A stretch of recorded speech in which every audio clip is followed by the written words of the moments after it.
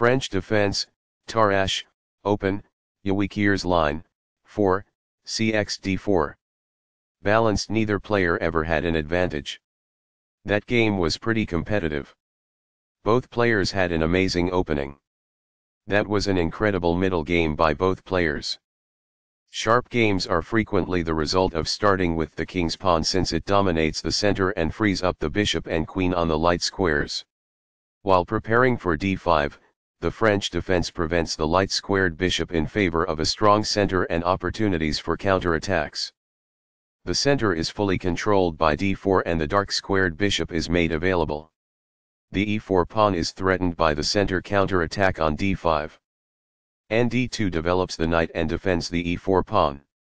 The d4 pawn is struck by c5, kicking off center play. And f3 develops the knight toward the center, defends the d4 pawn and controls the e5 square.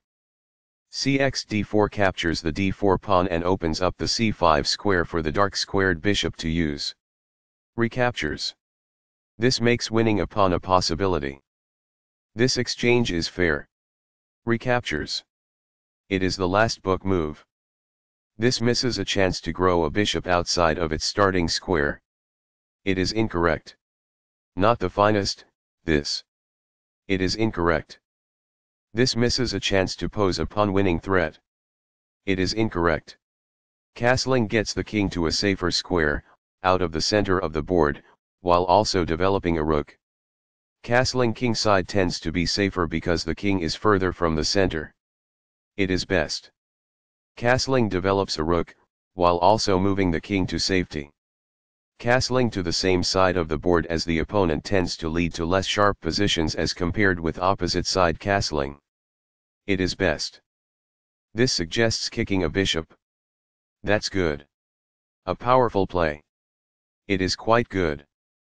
This ignores a superior approach to providing an equal exchange of pieces. It is incorrect. This protects a knight who was being attacked and lacked defense. That's good. This develops a knight from its starting square, activating it. It is ideal.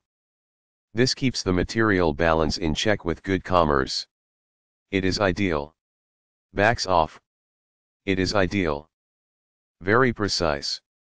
It is best. This misses a chance to threaten a queen and gain tempo. It is incorrect. Now that the rook is on an open file, it is easier to control squares all over the board. That's good.